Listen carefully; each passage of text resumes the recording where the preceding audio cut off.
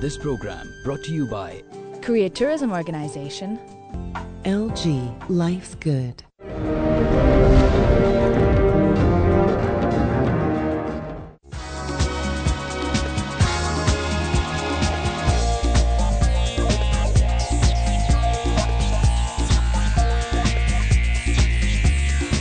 Korea has always been great at holding firm to its rich and distinct culture while working to stay on par with global trends.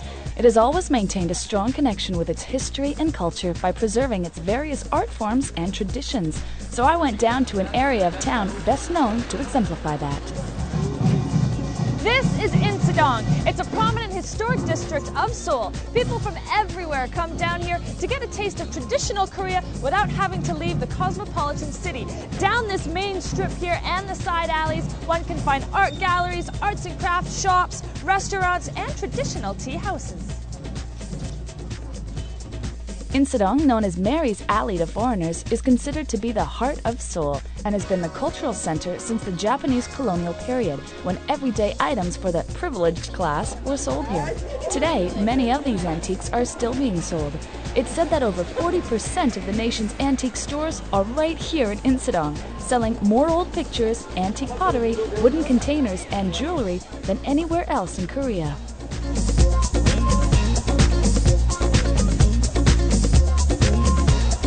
There's so many beautiful and very unique pieces all along this street. I haven't seen pieces like this anywhere else in Seoul. Look at this stuff, it's gorgeous.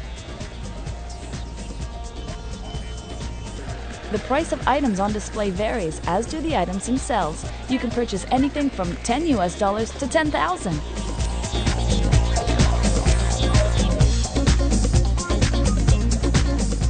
Of course, it's always wise to do some comparison shopping before making your actual purchase.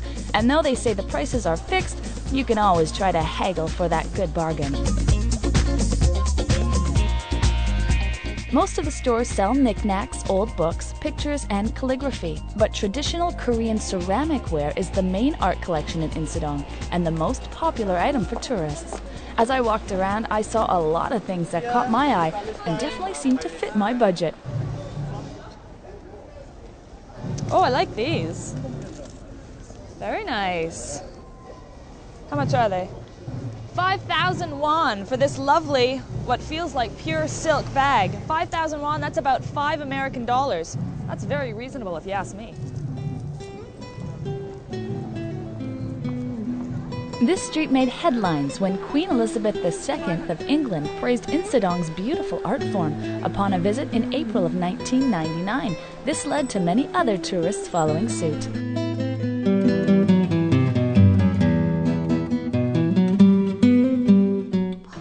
Much of the area's attraction can also be attributed to the 70 or so art galleries displaying and selling modern art pieces along, of course, with antiques.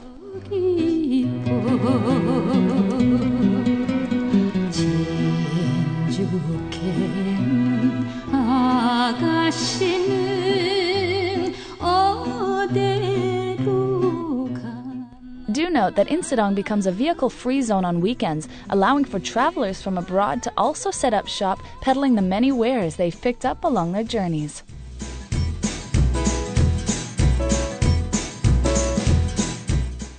However, Insadong attracts the numbers it does by more than just the unique shopping experience. Food is also a very important aspect of this district. Many restaurants are situated along the many alleys, offering an array of traditional cuisine, from authentic Korean dishes to Chinese or Japanese food to simple Buddhist temple food, all served in very unique settings. Just make sure, though, you know what you're getting.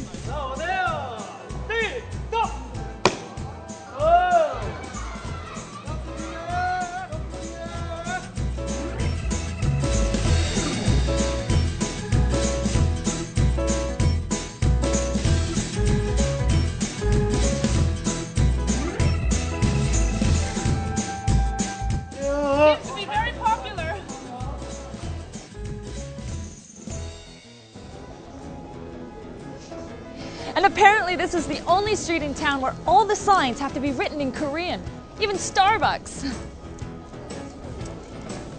There's only a few Western chain stores to be found in Insadong, such as Starbucks, 7-Eleven, and McDonald's, of course. To maintain and preserve the traditional Korean feel of Insadong, foreign franchisors are required to spell their company name in Hangul, the native alphabet of the Korean language, on all their storefronts.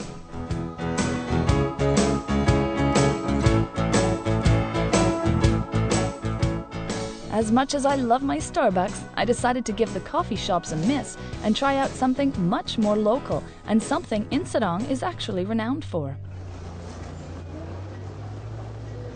Now there's tea shops all along Insadong, but I particularly like my experiences as authentic and traditional as possible. So I decided this very cute and quaint alleyway to try to find my cup of tea. These alleys are said to be the showcasing grounds for traditional Korean vintage tea and tea culture. The numerous tea houses found here have unique shop names with elegant antique interiors.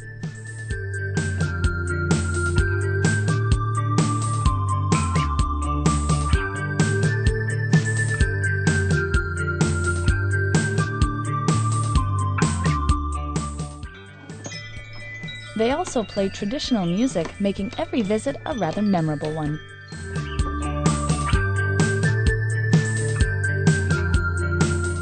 Tea was first introduced to Korea around 6050 BC by the Chinese, leading to the many fields and festivals throughout the country today that pay homage to the drink. Originally, tea was used for ceremonial offerings in worship rites. Today, monks use the benefits of tea to help ward off drowsiness and to invigorate their mind and body. So many Koreans in turn see tea drinking as a very sophisticated and healthy practice. 감사합니다. Thank you. This is a traditional Korean tea house. It's absolutely lovely. I mean, fish bowls for tables. They've got birds flying around freely in here. They've got a variety of different Korean teas. They certainly do take their teas seriously. And a lovely place to find tea houses like this are all along Insadong. Great atmosphere along that particular road. And I felt very comfortable, no hassle. And you know what? I even found a lot of items a lot cheaper down here. So have a look around. I definitely suggest it.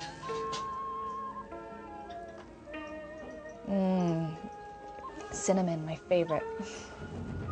To best experience exactly what you want in Insadong, don't forget to pick up a map of the area at any TIC or Tourist Information Center. For more information, log on to www.tourtokorea.com. Do send us your comments to koreasparkling@city7tv.com. It's a must-see for all tourists. Let's go see what we can find.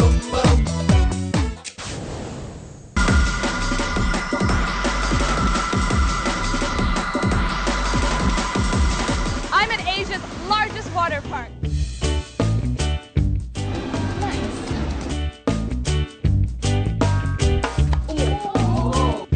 This is Korea Sparkling.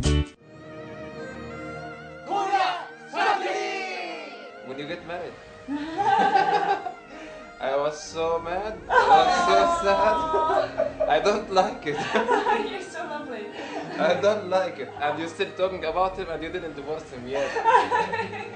Be careful. It's now probably about...